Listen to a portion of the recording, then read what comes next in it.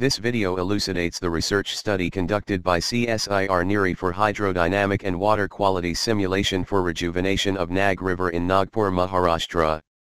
Nag River originates from Ambajhari Lake in the western side of Nagpur in the state of Maharashtra.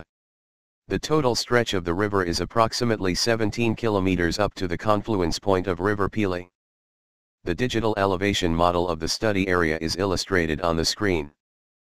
The flood frequency analysis of 35 years rainfall data was carried out and IDF curves were generated. The simulation were carried out for different return periods of rainfall such as 1 in 5, 10, 25 and 50 years. The results were in the form of longitudinal water surface elevations and cross-section output. The screen depicts the cross-section output for the existing cross-section Rs 10375 and existing cross-section with the provision of levees and modified or dredged cross-section with the provision of levees. Flood inundation map is used to identify the areas which will be submerged during floods of 1 in 50-year period of rainfall.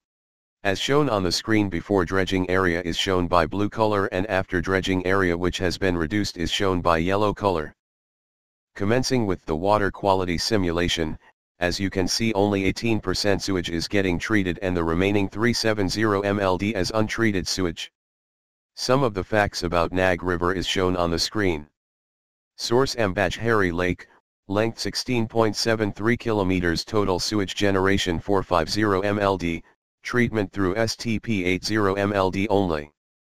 The sampling locations of Nag River were identified as Ambajhari Lake Overflow, Shankarnagar Chowk, Abhyankar Marg Bridge, Sardar Patel Chowk, Ashok Chowk, Bhola Ganesh Chowk, Gangabai Ghat Road Bridge, Nag Nadi Flyover, Center Point School Bridge, Bandara Road AH46 Bridge, Bharatwada, and before confluence with Pili River, and 6 major drains 2 indicated as D1, D2, D3, D4, D5, and D6.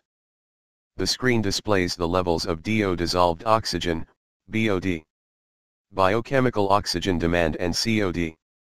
Chemical oxygen demand at the identified sampling locations. The screen shows the quantity of sewage coming from the 6 major drains along the Nag River. The screen shows the spatial variation of dissolved oxygen in Nag River in present scenario as well the BOD in the Nag River. The screen shows the validation of observed and simulated values of DO and BOD.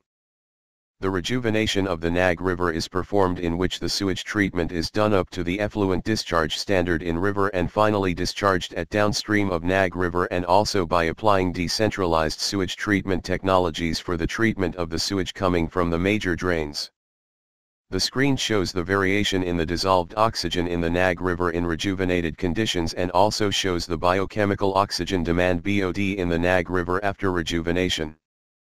The screen shows some of the still shots captured at the site during sampling. The screen depicts the comparison of water quality before and after applying the decentralized treatment technologies over the major drains. The research study has been concluded as there is an immediate need for the protective measures along the length of the river, especially in urban settlement and before the confluence with Pili River. The water quality simulation can be concluded in a way that after installing decentralized wastewater treatment it showed a significant reduction in BOD and increase in DO in Nag River.